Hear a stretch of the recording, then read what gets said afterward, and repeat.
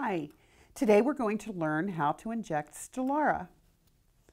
Stelara comes in a pre-filled syringe, and all we're going to need to do our injection is that syringe of Stelara, an alcohol wipe. If you don't have an alcohol wipe, that's fine. You can use a bottle of rubbing alcohol and a cotton ball and a sharps container. So the first thing we're going to do is prepare the skin. The areas to inject Stelara are going to be the sides of the thighs, sometimes called the saddlebags, or the abdomen. You want to stay about an inch away from your belly button if you decide to use the abdomen. The idea is that this is a subcutaneous injection.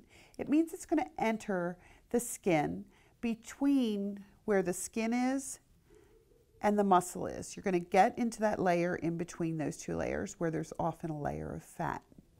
So the first thing we do to prepare our skin is to go in a circular motion for about 30 seconds.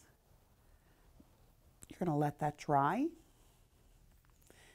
Our syringe, this syringe may look odd, and that is because it is a safety syringe.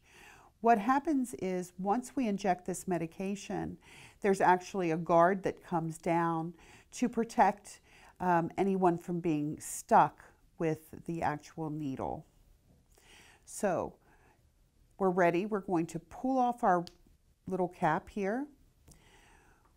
This would, of course, if it were real, have a needle in it. You're going to enter the skin, push our plunger,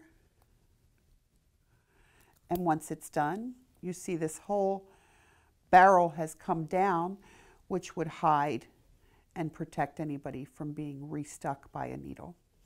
Once it's finished, you're still going to deposit this in a sharps container to make sure that you're safely disposing of your medication. And that's all there is to injecting Stelara.